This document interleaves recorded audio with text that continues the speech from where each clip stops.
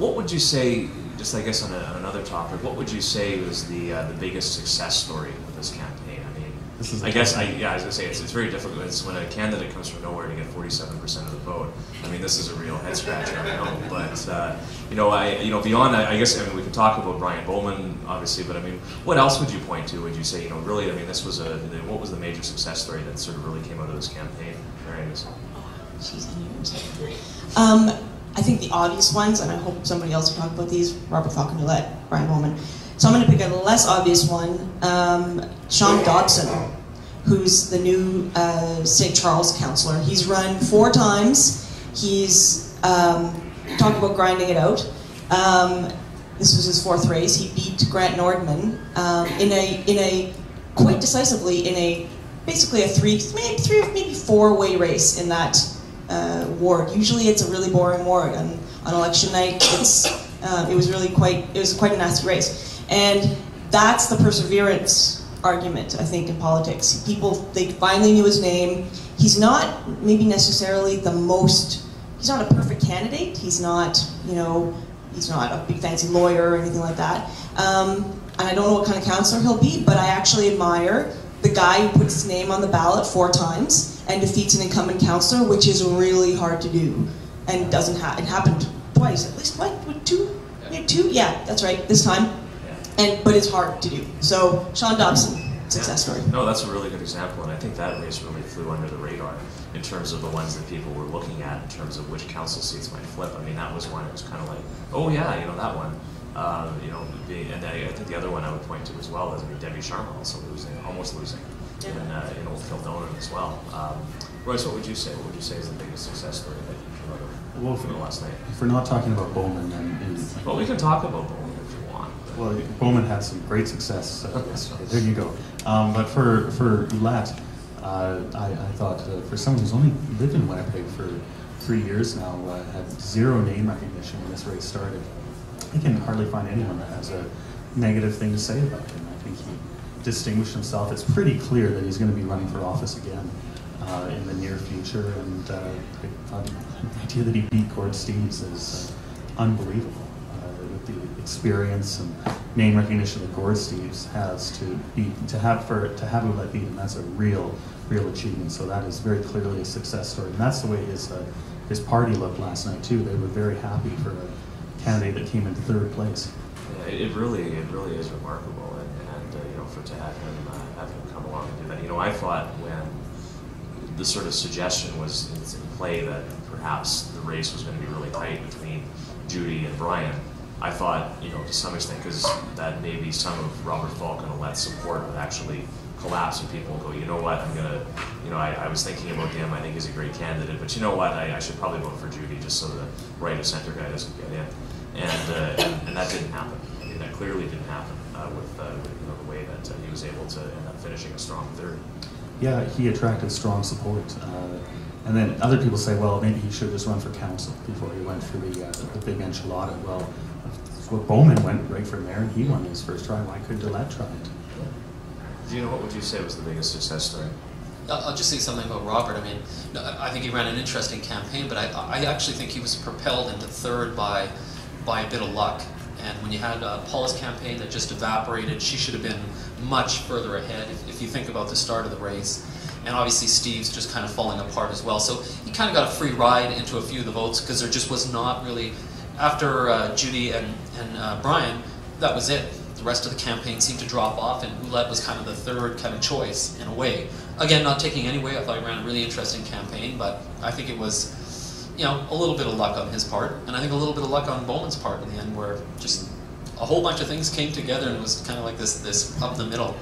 The other thing I was just going to highlight is, Cindy Gilroy in Benarski, is that it? Danimac, knocking off, Harvey. And I know that they've been knocking on that door for many years, and Harvey's always risen to the challenge. And it's kind of good and bad. I know there was some folks that wanted to see Harvey go. They thought, he'd been there too long. But I give the guy credit. He was somebody who answered the phone. He seemed to work hard. He was an interesting guy. I talked to him all the time about politics. But it was a bit of a tough race there. And I worked with Keith Bellamy for a couple of years, and it seemed to be a nice 3-way race. you know, somebody was giving away fruit, somebody was giving away chocolate, there was a little bit of this, a little bit of that. You had a kind of a good race there. Well, I got to tell you, if someone dropped a banana on my doorstep, I might be inclined to vote for them. You never know. But I think you know, I think that's a good point, and that's a good one to point to. And I think it's really interesting too, is the fact that, I mean, how often has it happened where you've not just had 2 candidates having a rematch, but 3 candidates having a rematch, and a different outcome? Because in 2010, yeah, Harvey Smith, Keith Bellamy, Cindy Gilroy were all on the ballot. Harvey pulled through. This time, you know, similar dynamic, and it was Cindy Gilroy Price ended up taking it. So it's yeah, that's a really you know, I thought it was just kind of a fascinating, because basically that's almost been like a 5-year-long campaign. And then the other one, just very quickly, was the Thomas Steen. You know, here's a. You know, we got the Jets back. Maybe then we got the Jets back. You know, he's his name kind of just fell off, and I know he's had a few other things going on. But a bit of a surprise there, maybe or maybe not. You had kind of the Jets versus the you know, the old guard, or the Schreier name. So, but that was an interesting.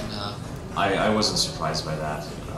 I mean, Thomas Steen seemed like he really didn't have, to me, a very strong campaign, and I think that you know, Jason Schreier, I mean, was just very organized, and you know, I was one of the people who actually got the robocall from Bobby Hall, you know, imploring me to go out and vote for Thomas. And I don't, you know, obviously, you know, for people in Elmo DK that didn't have, you know, the Golden Jet didn't have too much appeal. Yeah. I'm done. Done. Okay. Next topic. Most overlooked story. What would you say, you know, in terms of all of the stories, or all of the things that we talked about in this campaign, and obviously we talked about a lot. What was one thing that you would say that was overlooked?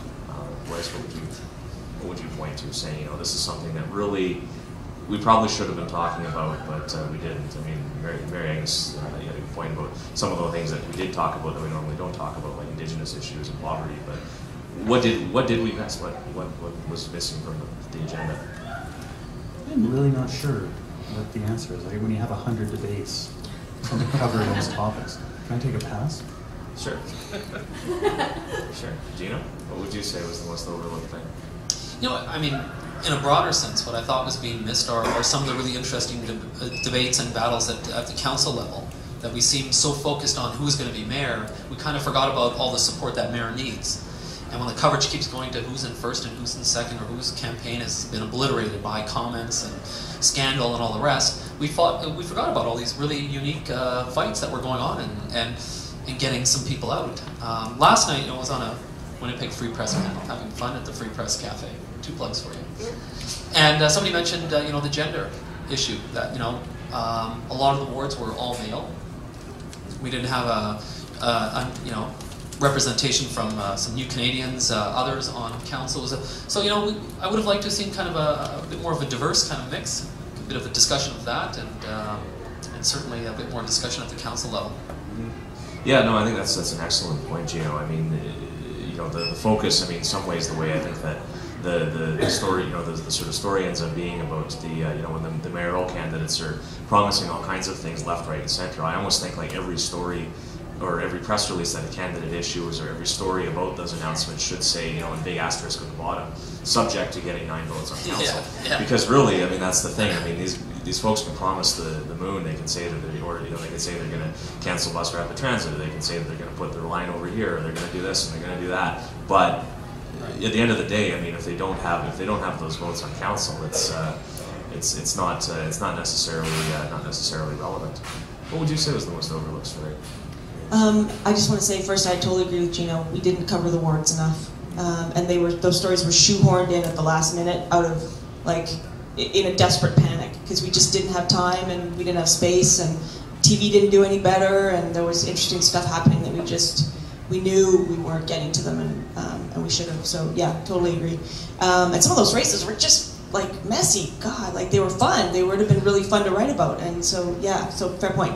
And now I'm going to steal Colin Fast's missed thing about police. I just outed him now, he's going to, yeah. Colin mentioned on Twitter not long ago, and I 100% agree with it, that one issue we have not talked about is the emergency services budget, particularly police, I think.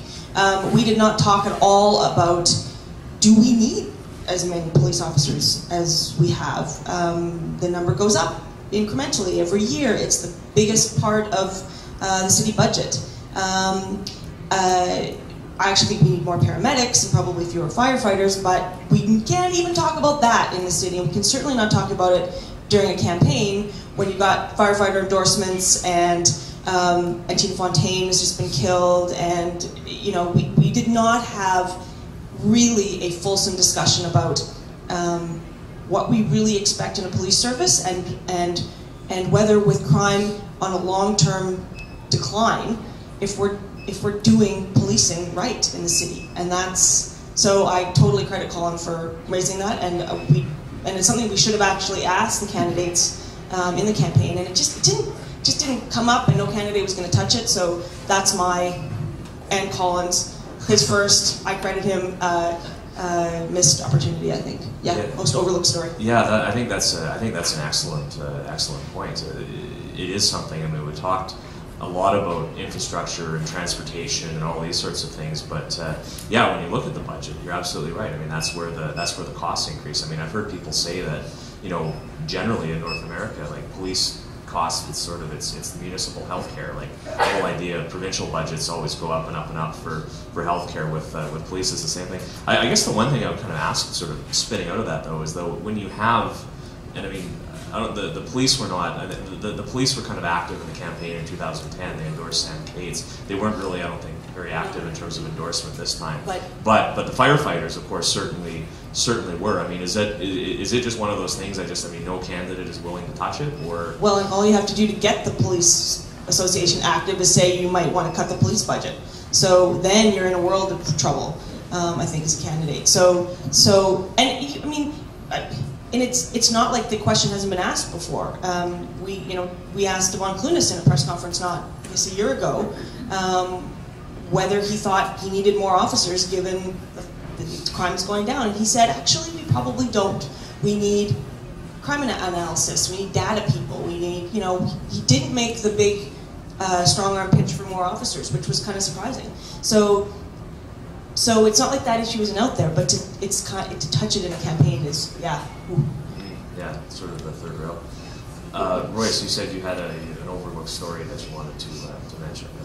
Yes, it seems derivative from Gino's answer about school board races. If anyone here follows me on Twitter, I know a few people do. I had a lot of fun in this campaign watching school board races, and there was a lot of interesting ones. But besides the Free Press's, it's Nick Martin writes wonderful columns about school boards races. They're a little edgy, they're a little cranky, but that's okay. They deserve the treatment. But besides Nick, the only real coverage of these races is in the really idiosyncratic cases, such as the socially conservative candidate in Louis Riel's Ward 4, I think, Candice Maximoyich, who actually came in last place in her ward last night. I didn't see any. She got a lot of coverage during the campaign, but I didn't see any reporting of the result in her ward. So yeah, this is school board races. Yeah, no, and the thing is too, I guess, there are so many. Winnipeg is unique, I think, compared to a lot of other cities. Like you compare us to like Calgary, for example. I mean, we have Toronto, and we have all these school boards and all these wards and all these candidates. And sometimes, I really do wonder. I mean, how well do people know the people who are running for school trustee? And like you say, it's sort of an example of where people are sort of certain cases like with Candice Maximoyich being sort of the exception, not the rule in terms of what people are covering. But I mean, the taxation power of school boards is huge. It's actually, if you add it all together, it's actually bigger. I think it's actually the budget would be bigger than what the city spends. So I mean, it has a real impact in terms of not only what people are paying on the property tax every year, but education and everything like that. So. And with that power in mind, if you actually look at the results, it seems to me the big story is that incumbents totally clean up in school board races. They use their name recognition and they totally win. So I think that's the big story that came out last night as well. Yeah. No, I was just going to add to that. I mean, around the water cooler, usually it's somebody's just spinning the wheel on the election thing on the trustees, and they just guess because there just isn't a whole lot of traction on issues. Unless you get somebody with a bit of name recognition who's like pounding on doors. And this year in my neighborhood, actually, I thought for the first time we actually had a few trustees making a bit of an effort with some signs, but there's been a few years I just scratch my head. I just look at I've got kids now. There'd be a couple years I'd look at the names and go, and just put a dot, So it's a tough one, and without coverage and support, they kind of fade to black. But again, the power that they wield and the fact that we have so many school boards and a huge amount of money going there, you'd think we'd give it a bit more treatment. Yeah. Maybe some do. I admit I did the same thing when I got down to the bottom of the ballot. And the school trustees had to be marked off. Do you anything else you want to add on this? Only maybe a sad reflection on this fact. I did a story earlier this week about Aboriginal candidates, and I got an email from Nick Martin, who really does know everything there is to know about school boards and school trustee races, and he sent me an email saying, "You missed 2. They're running for school trustee. Didn't you read my story about them?" And I had to say, no, I didn't, because even as a highly politically engaged journalist person, I don't care about school trustees. And if I don't care, the editors don't care, the readers don't care, why do we have so many of them?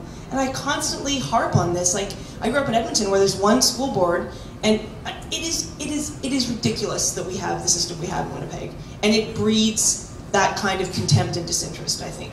Yeah, I guess that would probably that'll be a debate we'll have to have maybe during the next provincial election, because I guess they would actually have the power to do anything about that.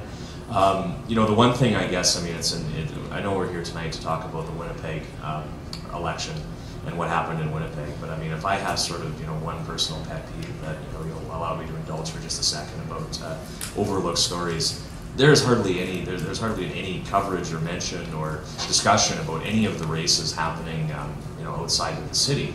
I'm from Brandon, so I mean, that's why, that's my bias showing. But I mean, one of the things that's actually very interesting is, I mean, the talk about the capital region, for example. Half the reeves in the capital region were tons of people who work, in these different RMs kind of around the city.